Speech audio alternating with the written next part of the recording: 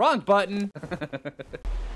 Hey, how's it going, everybody? Welcome back to Arc Basics. I'm Phlinger Phoo, and today we're going to be talking about something that it just makes everyone's life so much easier, so much happier, and just so much better when it comes to Ark Survival Evolved. Because today we're going to be talking about kibble, and not just any kibble. We're shooting straight to the top, baby. That's right. We're going to be talking about no other kibble other than extraordinary kibble. Say it with me. Extraordinary kibble, or extraordinary kibble. There you go. You can even say it with that same inflection. It works, and it makes you just feel good. That's right. Yeah, try it right now. Just scream at your phone or your computer, whatever you're watching this on, just go, extraordinary. Yeah, that right there. Because we're going to be talking about that kibble. Because, I mean, with the new kibble system, it's interesting. It's a big change from the old kibble system, and that change happened a long time ago. So we're not reverting back, baby. That's right. We're stuck. We've got the kibble system we've got now. So we need to make the most of it. So now, what I do when I'm playing through my playthroughs here on YouTube, I really just shoot straight to the top. Go extraordinary or go home is my motto. That way there, all the little bits and bobs of the smaller kibble, the little lesser kibbles down below wishing they were extraordinary, yeah, we forget those because we don't need them. All right, now, making this extraordinary kibble, it's not the easiest thing. Well, it is. After you get used to it, it's just second nature. It's really easy. Now, the recipe for it is 1 special egg. We'll cover that here in a minute. 5 fiber, 1 giant bee honey, 1 Lazarus chowder. We'll also cover that, and also the giant bee honey, and 10 measure berries and water. That's it. Yeah, it sounds delicious, doesn't it? Clam chowder with egg. Yeah, but and also a sweet honey-based clam chowder with egg with apparently celery and berries added into it. Mmm, delicious. But yeah, this right here, it's really easy to make. And once you actually start just kind of, whenever you have the resources, whipping up the Lazarus chowder, it's not that bad. Now, I do expect by this time, if you are starting to think about the needs for kibble, then you already have a refrigerator. That's kind of necessary. You can do this in a cooking pot, but yeah, but with the refrigerator, I mean, you can store all sorts of cool stuff in here. I mean, you can store all your veggies, everything like that you need for making your chowders. You can even store your chowders once you're done, plus also your eggs. You can do this all with just a preserving bin, but if you're still stuck in the era of preserving bins, then chances are you're not ready for kibble yet. All right, so another thing that you're gonna need a greenhouse. Let's be honest here. Most Ark survivals either have a greenhouse or some variation of crops growing. You need to have that because you need that for your Lazarus chowder. All right, and then from there, over here, you're gonna need a form of making getting the special eggs. Now, the special eggs only come from 5 things. That's it. 5 different types of eggs are the only ones that they come from. Deinonychus, if you're playing on Valguero, which is actually really good. If you're playing on Valguero, I would recommend that you go with Deinonychus instead of the Uteranuses that I'm going to show you everybody on the island. On all the regular normal servers, I'm going to show everybody how to get those Uteranuses really quick, really easy.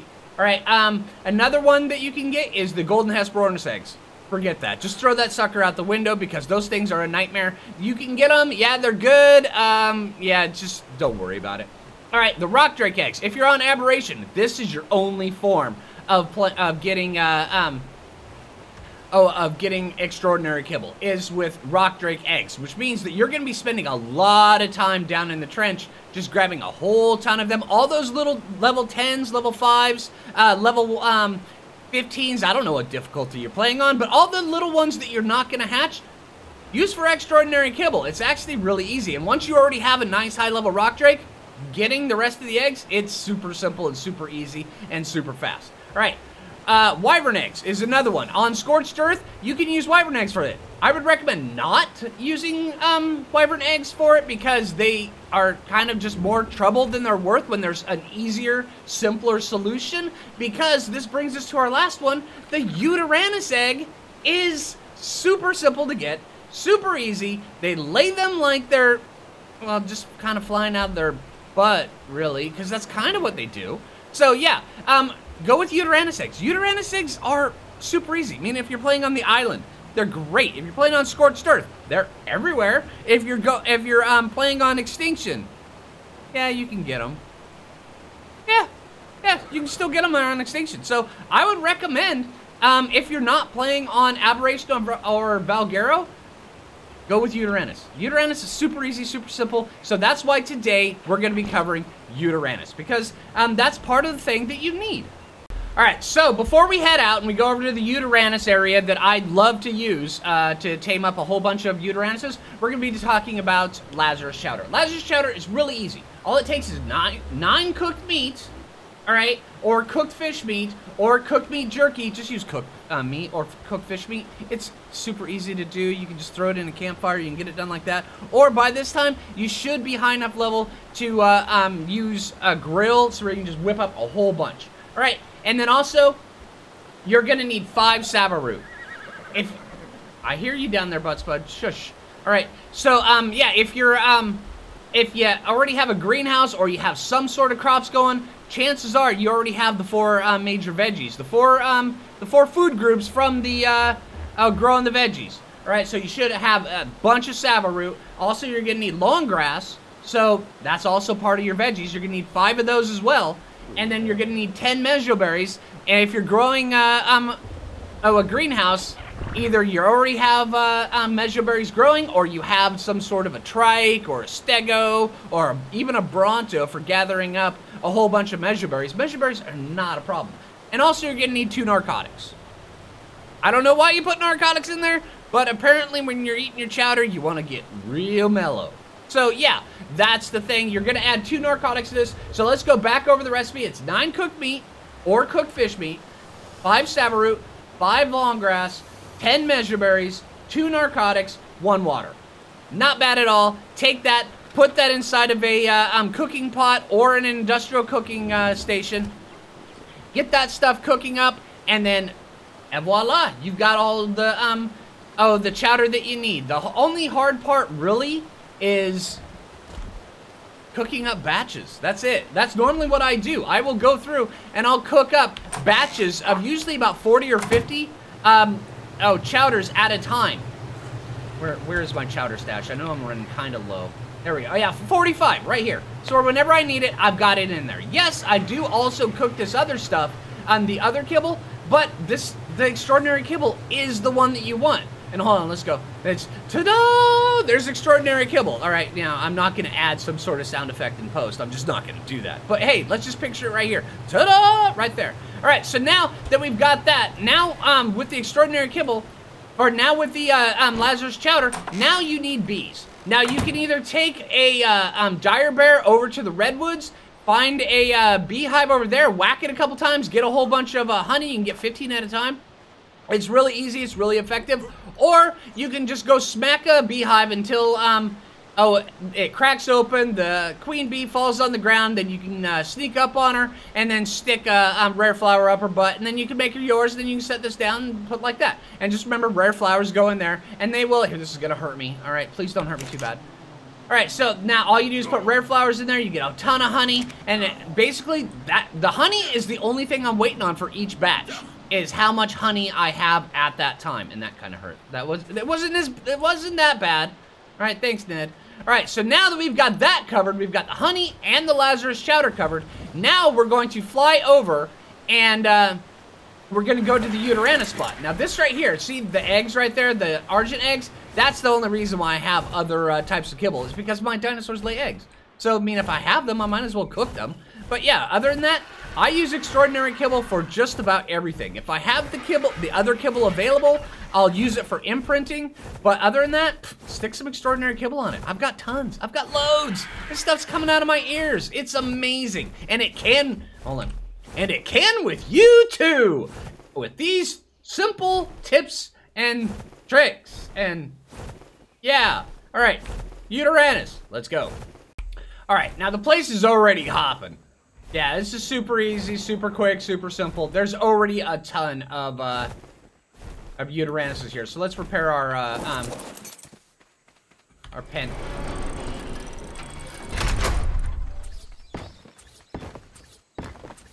Okay, so now that the pen is repaired, all right, now we're just gonna take, you know what, we'll just take you and we'll drop you off over somewhere safe. All right, because this place on the map here, let me show you.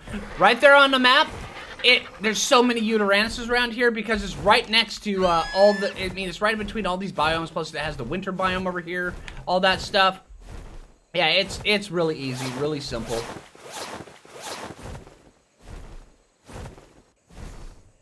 There we go. All right, now we're a little bit more festive with our ugly sweater and our...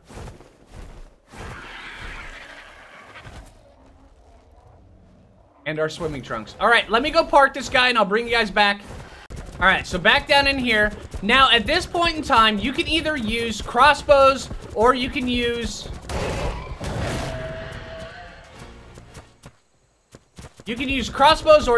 long necks. I prefer using long necks, but I don't expect you to have a long neck. I do expect you to have a crossbow. That's one of the things that I do expect you to have. All right.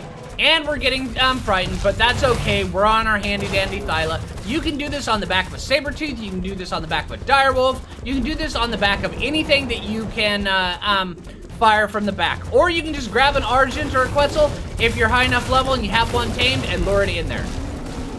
All right, as soon as this comes up, we're going to... Bam, let's break free of that. All right, come on, guys. No, no, no, no, no. There we go. All right, get inside of here. All right, so there's one.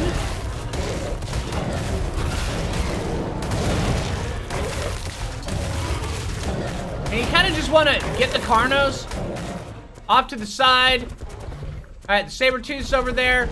Now all we have to do is just kind of just shoot it in the butt. Come on, come on. All right, and then anything that it decides it wants to go fight, we can just go kill it for it. Just like that. That way there, it's also healing up. That's a cool mammoth. I'm uneasy, apparently. Now, this is the only frustrating part, is luring it inside the pen through the scare. That's it. Once you figure that out, it's actually not that hard.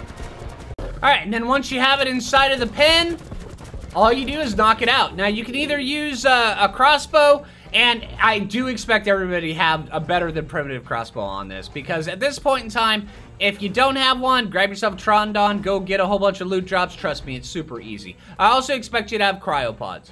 And I'm going to use a long neck with just regular trank darts. Take this thing, knock it out, make sure you stay well enough away from it, so where you're not going to get hit by the Fear Roar, because they will Fear Roar as soon as they de-aggro from the pen. If they're aggroed through the pen, you actually kind of just got lucky.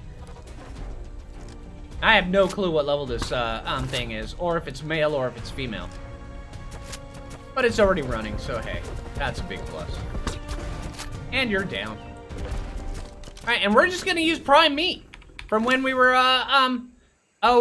when we were out, luring this thing in. Plus, there's tons of mammoths around here. Carnos right here. This stuff's everywhere. There's prime meat everywhere. All right, and remember, if you're taming for a kibble farm, you don't need to use the kibble that you're gonna use from them to tame them. All you have to do is just tame them. Because the level doesn't matter when you're doing a kibble farm. You just need their body. That's it. You just need them to lay eggs. What are you? You're male, level 10 Uteranus. Not a problem. All right, so we're just going to throw our prime meat on this little guy. We're gonna get that. Throw this on here. And then all you're looking for is a male and a female. Level doesn't matter at all. Just one male, one female. That's all you have to tame from these guys when you're doing the kibble farm. If you want to do bosses and stuff like that, yeah, you will eventually have to find a really nice high-level Uteranus. Today is not that day. All right, and then when they tamed up, it doesn't matter what you name them. I usually just name them their gender, and then that's it. I mean, if it's the male, you need to know he's the male from a distance, so just name him a male. All right, so Now we're just going to take this. We're going to throw this guy inside a cryopod because at this point in stage, if you don't have cryopods, you're really not in the market for kibble anyway. All right, and you can craft cryopods on any map. So now we're going to head back over to base because now if I was doing this regularly, if I was doing this on setting up my initial one, I would stick around here until I have a female, just one female. Remember, that's all you need is one female. And then once you have that, head back to your base, and let's go set things up. And that's a Christmas Alpha Raptor right there. That's a cool looking Alpha Raptor. All right, and once you have your Uteranus, all you have to do is set out the male. Build a structure so where you can set them so where their eggs fall down. I've seen all sorts of different structures. Use your imagination, or you can just take this one. This one right here works very well for my purposes. I have all the females, every single one of these. Let me grab the handy dandy laser pointer and then apparently reload it. I set all of the females up here on the edge so where whenever they poop out an egg, it falls right down here on the ground so I can easily grab it.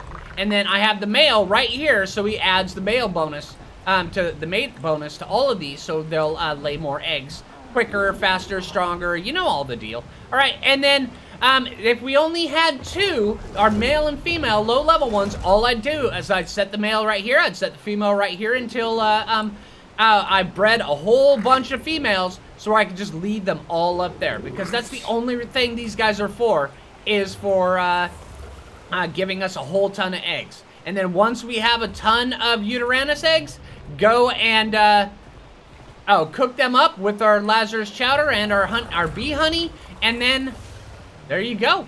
Endless, amazing, extraordinary kibble. You'll never need any other kibble other than that, but you will eventually get the other kibbles just because you'll have other dinos that you're playing with, and you might as well cook those up while you're going. But you really don't need to.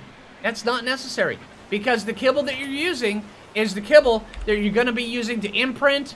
It's going to be the stuff that you're going to be using to tame, and you're going to eventually just carry around a stack of it wherever you go. And you find something you like, you knock it out, throw some of your kibble that you're carrying around on it. There you go. All right, so that's how you set up the ultimate kibble farm. Yeah, it's that simple. It's that easy. Enjoy. All right, so hey, I hope this video helped you out. If it did, make sure you click that like button. I really appreciate that. If you're new around here, subscribe. Until next time, this is Phlinger Phoo. Take it easy, everybody.